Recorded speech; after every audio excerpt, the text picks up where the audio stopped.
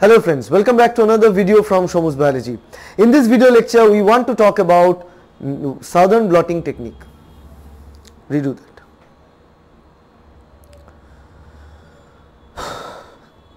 Hi friends, welcome back to another video tutorial from Shomu's Biology. In this video lecture, we want to talk about southern blotting technique.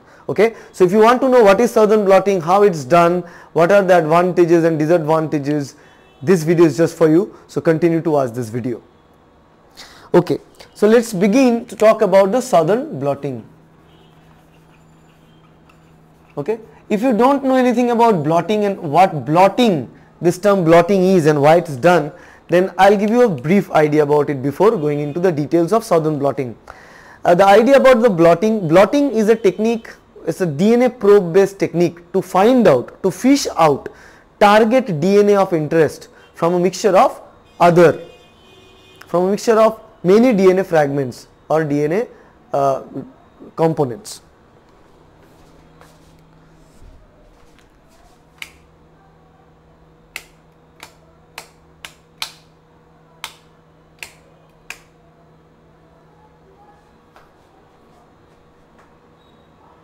Okay.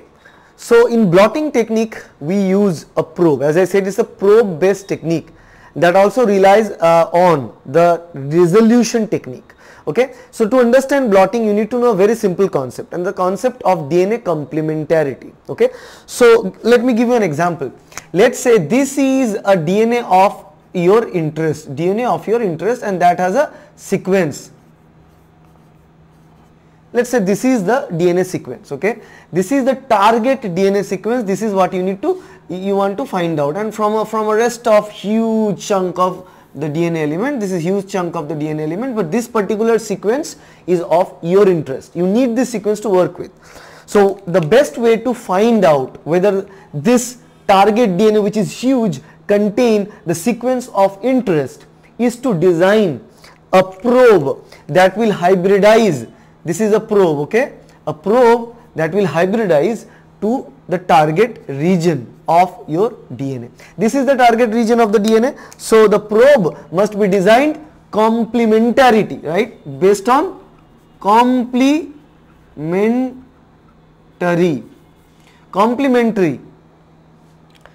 DNA sequence. And complementary DNA sequence means, in this case, if A is present in the DNA target region, then T will be there in the probe. If T is there, then A, because A pairs with T, G pairs with C. So based on that, the probe sequence will be T, A, G, G, A, C, right? So to fish out A, T, C, C, T, G, this sequence from the whole bunch of huge DNA fragment and mixture of DNA fragments, you need to design this probe to find it out, because your probe is exactly complementary to the target region of the DNA, so they will pair, and due to the hybridization you can easily find out the target region of the DNA. Now the question is, how can you design an experiment, a setup with which utilizing probe you can fish out a fragment of the DNA or target region of the DNA. So let's say, as I said, that this DNA is huge, okay, it's not a small region, it's a huge DNA, and this huge DNA that is present here, if you want to find out a portion of this DNA as a target, then we need to break this DNA. Okay, the very first thing is to break that DNA into smaller pieces, because it will be easy to work with the smaller pieces compared to the large one, because this DNA is huge in length. So the very first step is the restriction endonuclease digestion. Okay, and we use restriction endonuclease to cleave this DNA in targeted locations first, fragmentize it, and then this fragment forms a fragment mix. Okay, so mix of DNA fragments are generated after RE digestion. After that, what we need to do, second thing is we need to separate DNA fragments from each other. We need to separate DNA fragments of each other, right? So in order to separate the DNA fragment, what technique we need to use? If you recall, what technique is used for DNA fragment separation? Gel electrophoresis, right? So we will have wells, one will be this ladder sequence, and then there will be the sample. This is where we put the sample, and once you put the sample, it will it will form a particular pattern. From this gel, once the pattern is formed, okay, because there will be multiple fragments are present there, so you will get different kinds of band in the gel. So that's how the third step comes in. And remember the third step, resolution. The second step, resolution or separation of DNA fragment using gel electrophoresis. And once the separation is done, then the third important part is the probing. And this probing associated process will be known as blotting. So blotting is the big picture, big name under which probing is only one part of the effect. So in blotting, what we mean by blotting, in simple terms, what is blotting? Generally we give you a paper and there is a liquid, let's say water, and put the paper in water, the paper start to soak the water. That's what we call as a blot or blotting paper. So blotting means the idea where we utilize a paper and we put the paper on top of here, in this case on top of this gel electrophoresis or this gel after the gel electrophoresis, so that not only the water, in this case buffer, transfers, but also the print that is present in the gel electrophoresis, that print also transfers. And print transfer means in this case transfer of the DNA which is present in the gel. Okay, that is the primary term called blotting. And after the transfer of the DNA elements from the gel into a paper, then what we need to do, we need to use the probing method to detect the presence of the target sequence. Okay, so let me tell you the idea. So the question is, first in the blotting technique, what we are doing the blotting and then we do the probing. So in blotting, why we need to transfer the picture or this print, as I say print, or the DNA component from the gel electrophoresis gel, from the agarose gel into the paper. Why we do that? Because the gel is fragile, right? We cannot handle the gel always like that. A paper is much easy to handle. So that is one primary reason, crucial reason that we use it. And second reason is that we need to do a lot of probing and other stuff. And gel cannot be that much of stable and that much of what I can say sturdy to do all this job. So we need to transfer the component from the agarose gel into the paper. So the paper we use in this case, the paper we use, what paper we are talking about?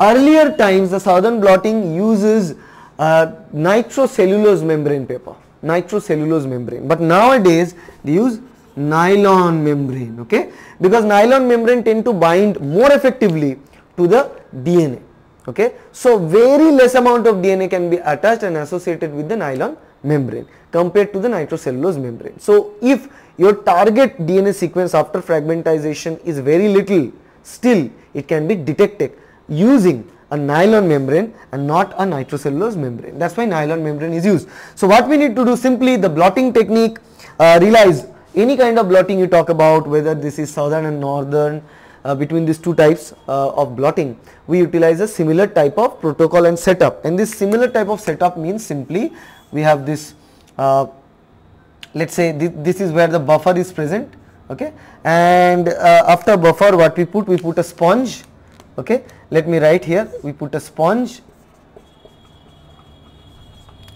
and then we also put a filter of some kind, okay, here a filter of some kind, and then we put the gel, this is the gel after the electrophoresis is done, and then on top of that again another filter, in simple filter paper we can use, and then afterwards again another sponge, and this is the kind of idea, and after on top of which we put a lot of weight. This is the simplistic model of how this process can be done. Weight is placed on and the buffer is present here, okay. This is where the buffer, what I can say, the separation or transfer buffer, we can say transfer buffer, which is present here. So the weight is applied. Now the reason behind it is that simply you think about it, that this is this is the nitrocellulose membrane, the position of nitrocellulose membrane, let me draw here. The red color is the, in this case, nylon membrane, not nitrocellulose but nylon membrane here. So you can see the sponge, filter paper, then the gel, then nylon membrane, then again the filter paper, then again the sponge, then the weight. So the primary thing is that there should be a gel, and on top of which there should be the nylon paper, okay, and we should know the orientation of the gel and paper properly, right, which is head, which is tail, like that, and we apply some pressure. The reason to do that is that we want the buffer to move up. We want this buffer to move up via capillary effect, a capillary force, we can say. Capillary effect is really important, and this is what is used, because the buffer moves to the top. As the buffer moves to the top, the buffer move via the gel into the paper, and as the buffer is moving, buffer also takes the DNA component which is present in the gel and make a print or imprint on the paper and transfer those DNA into the paper. And as I told you that the nylon paper can effectively bind to the DNA fragments, okay, so they remain associated with the DNA fragments here, okay, and there is no other adhesive need to be provided because of the natural negative charge nature of the DNA backbone. The DNA can be easily attached to the nylon paper. So once the attachment is done, that means the blotting. This is called the blotting step. The blotting step is done, it's performed. Once the blotting step is over, then we come to the probing step. So the blotting step comes first, then comes the probing step. In the probing step, now what will happen in the probing step is that in probing step, now we'll see that once the transfer is done, we'll separate everything, we'll take the paper, because now there is an imprint of the same pattern that was present in the agarose gel into the nylon paper. So now we can use the nylon paper and we can utilize it in further stages, because we can discard the gel now, we don't need it. But generally we don't discard gel because we want to find out that which among this pattern, which among these bands actually represent the target region of the DNA, because once we find it, we may need to extract the DNA from the gel. So we keep the gel aside and we take the paper, and now everything we are going to do on in the surface of the paper. So let's say this is the paper, and in the paper we will also see normally as per this picture we must get a band pattern like this. So now what we do is that we have designed the probe earlier. How?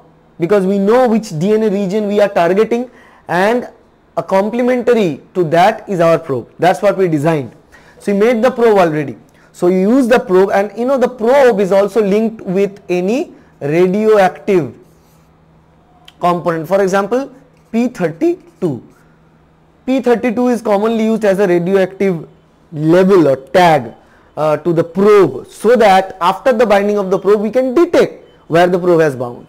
So we need to provide some sort of signal. Either it can be radioactive probe or it can be fluorescent tag, any of that. Both can be done in case of a DNA fragment, and probe is always a single stranded complementary to the target DNA sequence, okay.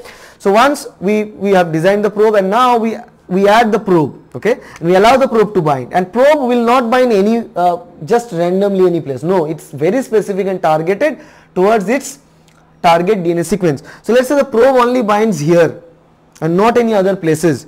So after the probe has bound, we allow we put the paper and we just put the probe along with the buffer.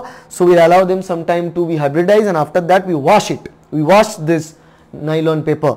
After we wash it, then what we are going to see? We are going to see the presence of radioactivity or chemiluminescence, okay, presence of radioactivity or fluorescence. That's what we are going to see. So after that, when we want to see the fluorescence, we are going to easily find the fluorescence, okay, like this. So after we develop the film, if it's a radioactive, like if we tag the probe with P32, then we always want the radioactivity, okay. So we utilize autoradiography technique to find out the radioactivity and to find out the location of the probe. While if we use the fluorescent tag, then we utilize chemiluminescence technique to find out where the fluorescence is coming from, and from that we know in this case that this is the band from where the fluorescence was coming or the radioactivity is coming from, okay, from the autoradiogram if it's a radioactive tag. So in that case, what we are going to suggest that yes, among this list of other DNA bands, this particular band, if I correlate as per this is head, this is tail, as per the same arrangement, that this one represents this particular DNA fragment. So now we can go back to the original agarose gel and we can cut this fragment out, and then we can extract that portion of the DNA to find out the target region of the DNA, and you can work with the target region of the DNA.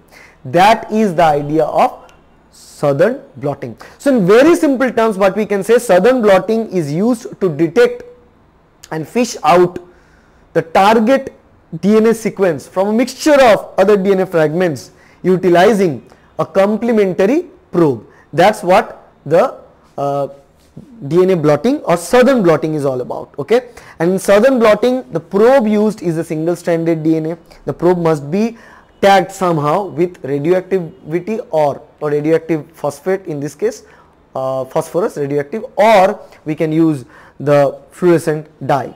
Either of that can be used. And the third thing is that the paper that we use nowadays is nylon paper. And the last thing that I want to talk about this southern blotting technique is that, as we know that it is for the DNA detection or presence of the DNA in our body. But southern blotting is outdated now. Southern blotting is not being used. It's being replaced heavily by much effective and efficient technique known as RT-PCR, real-time PCR. Okay, in real-time PCR, we can easily detect the presence of DNA fragments, even in a very minor part of the DNA fragment in a mixture of sample, even faster, with less complications, with less steps, because southern blotting requires much more expertise to handle the gel and do all the stuff manually, while the RT-PCR, most of the work is done automatically by the PCR machine itself, and the person only needs to add some reagent into the tube in the reaction mix. So that's how easy it is. That's how easy it is to check the presence of the DNA nowadays with RT-PCR. But still, it's a classic technique. That's why we always read and prepare and talk about the southern blotting. So southern blotting is a process of detecting DNA fragments, while there is a northern blotting that is produced to detect the presence of RNA fragments, and there is also western blotting which is used in order to detect the presence of protein in a mixture of other proteins. Although there are other techniques like chromatography and all present there, but western blotting on the other hand is effective to detect the protein concentration even in the nanogram level. So that is all about the different blotting techniques, and this is all about the southern blotting technique. Okay, so I believe you get to know about the southern blotting technique in details. If you like this video, please hit the like button, share this video with your friends, and subscribe to our channel to get more and more videos like that in future. Thank you. Bye.